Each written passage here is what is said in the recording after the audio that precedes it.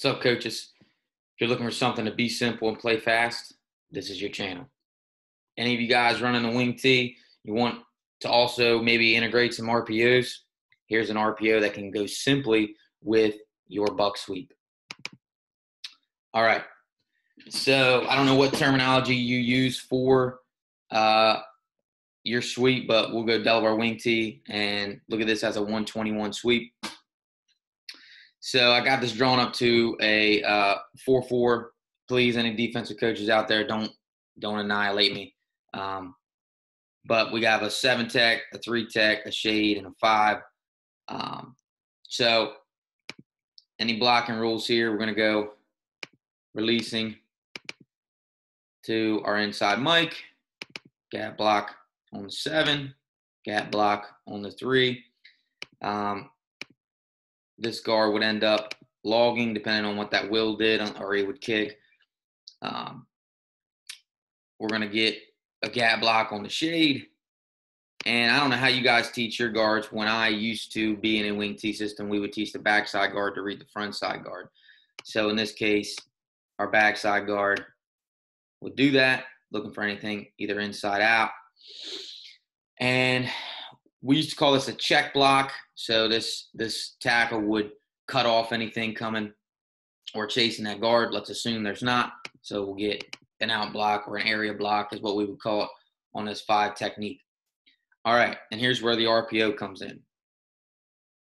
Our read is going to be this flat defender.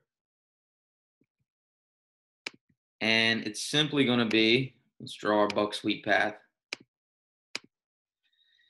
And it's simply going to be, does this defender, chase the arrow by our Y, or does he flow with the sweep? Very simple. Okay, your quarterback will read this, and kind of similar to the video put out yesterday, if this strong safety or this flat defender chases or flows with the sweep, quarterback pulls it and hits your Y and the flat coming in underneath this stalk block.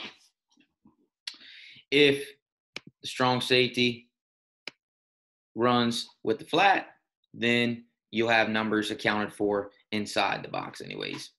All right, let's take a look at this against a 50 front, sort of that bear front. I know that gives a lot of people fits.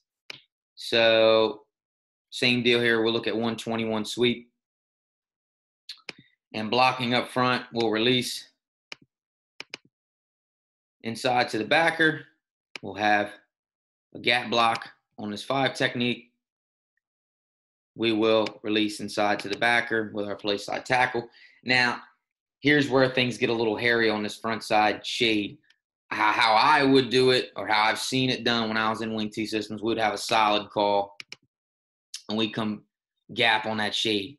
Now, we'd also block down on this 2-tech with the center. Backside guard would now kick. And again, we'd have that area block I just spoke of with the tackle. All right, and then same concept. We'll run our Y on a flat and stalk out here with the X. And we will read flat defender.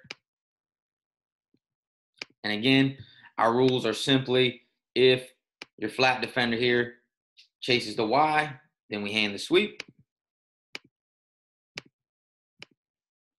If the flat defender flows, then you have a wide open Y in the flat, and your quarterback will just read the movement of that flat defender. All right, coaches, if you enjoyed that video, please comment below, hit the like button, subscribe to our channel, and there will be more to come.